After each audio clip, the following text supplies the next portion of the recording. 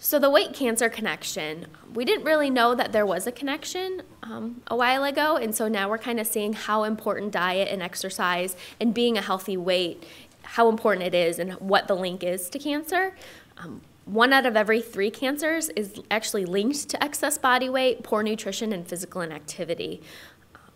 And so when we have all this excess fat through overweight and obesity, we're seeing that the immune system is not as functioning as well as it should. We have chronic inflammation, which increases our risk for cancer. Our certain levels of hormones rise, such as estrogen and insulin, become chronically high, and that can increase our risk for hormone-related cancers. And that proteins that influence how the body uses hormones also increase risk. So we're seeing a lot of different cancers that are connected, again, with overweight and obesity. Not every cancer out there, but these are the ones that we're seeing from studies and for some research that are clearly linked to cancer. So breast is a big one, colorectal, endometrium, esophagus, kidney, pancreas. Those have a clear link. It's pretty clear from research that those cancers, being overweight or obese, can increase risk. Not saying that if you're overweight or obese, you're going to get those cancers. It's just saying that we're seeing that it is possible that it increases our risk. And then likely raises for the cancers below. Not as clear link, but there is still some connection. And this is just a little blurb from the American Institute of Cancer Research. And actually, after smoking, we know that smoking increases our risk for cancer, but directly behind that, the number one thing that increases our risk for cancer is being overweight or obese. So that's right behind smoking. And again, you can see all the different cancers that increase our risk. Just some statistics there of how many cancers they approximate every year from overweight and obesity. And basically, to protect yourself, move more and eat smart. So the update on the evidence, as I said, the AICR, the American Institute of Cancer Research, they're kind of our hallmark go-to institution that we look to for our evidence and for our guidelines because they do all the research for us. So they're looking at all the studies and they come up with the guidelines for survivorship and they show us what we're seeing can increase or decrease risk for cancer. And they're the ones that first kind of discovered that there was a relationship between nutrition, physical activity, and cancer. So I'll just kind of go through the current updates. So they do this thing called the Continuous Update Project. They update and look through evidence on various cancers every year. So we're getting the most updated information to see what, again, increases risk, decreases risk, those types of things. Because things change, studies change all the time. One day, one thing's good for you, the next day it's bad for you. So we need to continually look at this research, and the AICR does this for us and then puts out these guidelines. And you can go on to the AICR.org and look at these and see, and it even gives you into the future what they will be updating coming up. So you can see if it's your cancer, if you want to see what the updated guidelines are. They also make updates for survivorship guidelines in general, if you're interested in those. You can go, again, it's the AICR.org. So in March, liver cancer was updated, and about 30% of liver cancers can be prevented by being active in a healthy weight.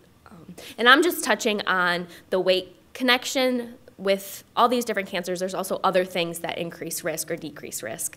For example, they found that coffee actually once a day decreases risk for liver cancer. So there's different things on there, not just things about weight, but I'm just kind of touching on the weight aspect of it.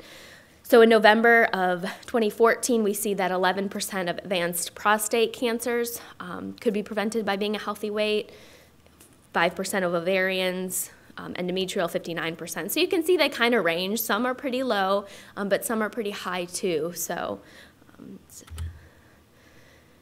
and so there is times when weight gain, where we see that a lot from different cancer treatments.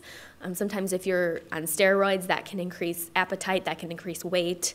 Medications that increase appetite. Chemotherapy, I know a lot of times people think it causes weight loss, but there are occasional times that it actually does cause weight gain, and some people do struggle with that. Fluid accumulation, not necessarily true weight gain, but the scale does go up with fluid accumulation.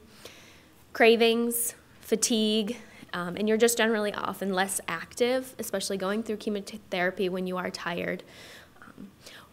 Briefly just going to touch on weight loss because that is also important in the cancer connection, which we often see during treatment. Again, the nausea, vomiting, diarrhea, taste changes, appetite loss from the chemotherapy. And just to briefly touch on that, any weight loss during treatment can negatively impact your treatment. So if you are experiencing any kind of weight loss, you're not getting as many nutrients in the body, slower healing and recovering, and decreased energy. Food gives us energy, so when we're not eating a lot, we're not getting the energy we need. And something called cancer cachexia, and that's when patients just lose weight, no matter how many calories they're intaking, because the body's just burning through them so much quicker than you can eat. The loss of lean body mass, unfortunately, when we lose weight, a lot of times we lose lean body mass versus fat, which you wish you could take away the fat and keep the lean body mass, but that's not always the case. We don't get to choose.